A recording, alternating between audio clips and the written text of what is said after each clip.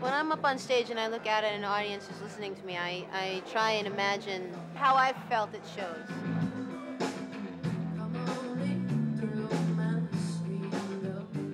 I do try and ride the energy in the room, so when I'm looking out at the audience, I am trying to see what the audience is responding to and what they want, what they need.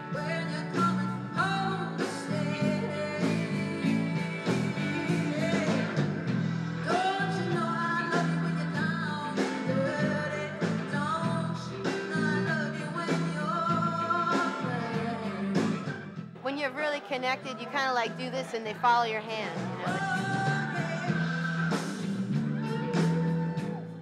you know? It's like I don't feel like I write songs, I feel like they're there and I just pluck them out of the air and I open my mouth and out comes my voice. And I do all kinds of things on stage. My body moves in ways it doesn't move when I'm not on stage, and I sing differently when I'm on stage than when I'm not.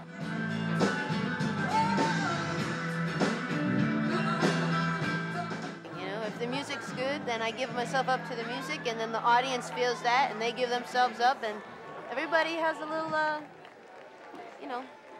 little heaven. Thank you.